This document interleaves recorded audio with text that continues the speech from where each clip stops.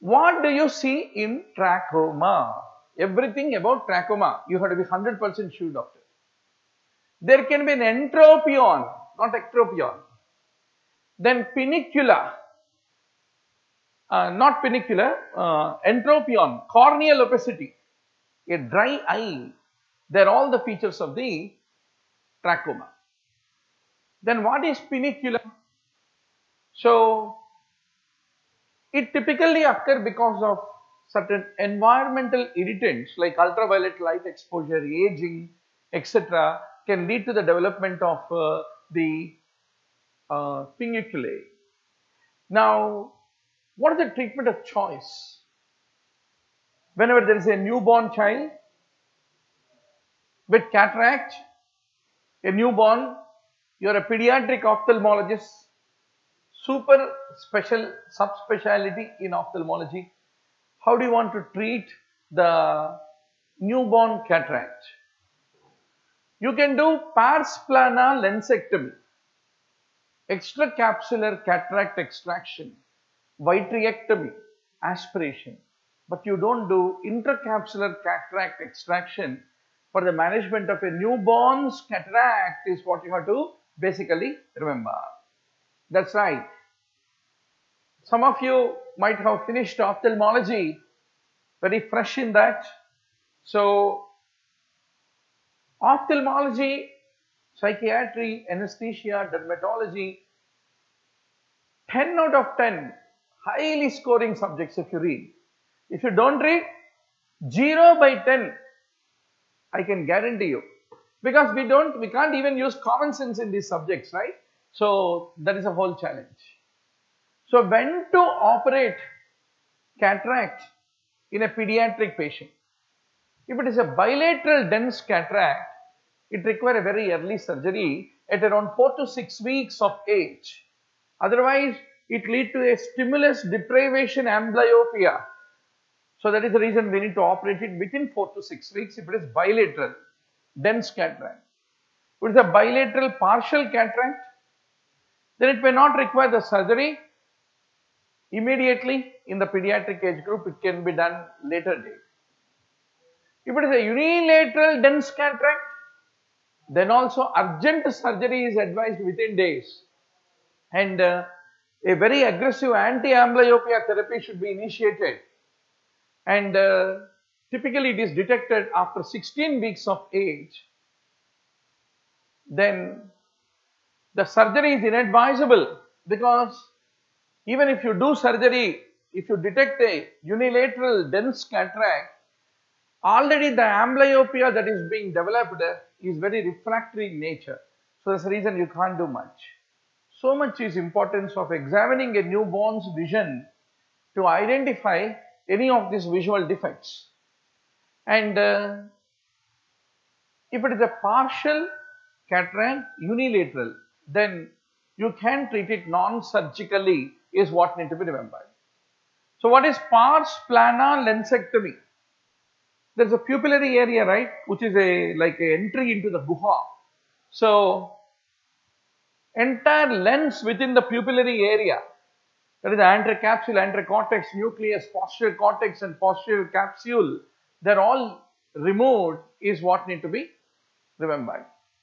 Now comes Fico emulsification. Very happy to see 216 online students, 222. Somebody promised to bring 500 students yesterday. What happened to that promise? Right? Now, Fico emulsification. What is the thing that is involved? Fico is lens. Lens को emulsify करके बाहर फेंक दो. When will you do that? If there is any cataract. So you do hydrodissection, then hydrodelineation, a curvilinear capsular incision which is continuous. Then you place an IOL. You also do an aspiration of the lens matter. Then all the part of the Fico emulsification is what you need to remember. So there is a incision done into the sclera. You remove the lens nucleus and then you implant a new lens, IOL. Then you can also do a laser assisted incision, capsulorhexis, and initial lens fragmentation, and ultrasonic emulsification is also possible. So ultimately, lens nikal ke lens dalna. That is going to be the core job as an ophthalmologist, day in and day out. So if you look at the various steps of the Fico emulsification with intraocular lens implantation, what are the series of steps? You do give an exposure, do irrigation, do paracentesis, then you do a scleral tunnel incision, then you do a corneal incision, and then you do a curvilinear capsulectomy, capsulorhexis, then hydrodissection, hydrolineation, nuclear rotation, and Fico emulsification is what you will ultimately do to liquefy the lens and extract it out. Now comes the question, how do you treat the nasolacrimal obstruction, which is one of the very common clinical scenario? Syringing, probing, dacryocystorhinostomy, dacryocystectomy, and antibiotics, all of them are implicated in treating the nasolacrimal obstruction. So how does it clinically look like, doctor? When the nasolacrimal duct in a newborn baby, it can also undergo an obstruction. So it can present like along the medial canthus, like a swelling is what you typically come across. Now, what are all the things which are associated with diabetic retinopathy and diabetes? All of them. Hard exudates, neovascularization, glaucoma, cataract, retinal detachment, any of them are associated with diabetes. Once more you can see, hard exudates, soft exudates. If you happen to go to the entrance exam without knowing what is hard exudate, soft exudate, that means you are in a very amoebic phase of your preparation. Suppose you came across hard exudate, soft exudate question and started, wow, what a tough paper. That means you did not prepare at all for entrance. So doctor, if you are well prepared with 650 high yield topics, play as many quizzes as possible on the UMedico app, 8 by 10 score in every topic you should achieve and walk out of that. If you achieve in all 650 topics, it is impossible for anyone to stop you from being in the top 200. A lot of people say, अरे यार results आ रहे, बहुत tension आ रहे, क्या tension है? Results किसका आ रहे? आप जो perform किए थे, उसके ऊपर result आ रहे. You yourself know that how good you have done.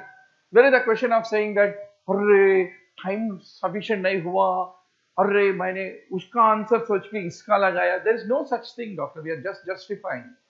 If you read 650 topics, if you happen to solve all the question banks, it takes not more than 300 to 400 hours of your time. That's all is required for entrance preparation. There is no running here and there, let me tell you honestly, right? So, still there is about 65-70 days time is there. Lot of time, doctor. 70 into 8, 560 hours of time is there. Even if you read 8 or 9 hours a day also, 600 hours time is still there before January 6th. You can win the world and come back, right? That's what I want all of you to be. Hard exudates where you don't see is a very important question. We seen hypertension, diabetes, SLE, coats. So you already know what are the reasons for the soft and hard, which is due to pericapillary edema and which is because of infarction, micro-infarction of the nerve fiber layer, which we discussed in the yesterday's class. Yesterday's class is already uploaded into the video library under bullet classes in the UMedico app. You can always go through that. So if you are part of if you are already subscribed to the UMedico video library. Now, retinal detachment. What are the important features of the retinal detachment? Retinal detachment can lead to field defect, There can be retinal tears or need not be. If the tears are there, what type? Without tears, what type? Exudative don't have tear. Rhegmatogenous has got tear, right? Now, grayish brown fundus, then defective vision, they're all the things associated.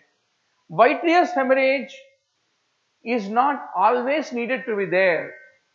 Only vitreous hemorrhage leading to fibrosis of the vitreous leading to tractional retinal detachment, only in that location you need to think about vitreous hemorrhage.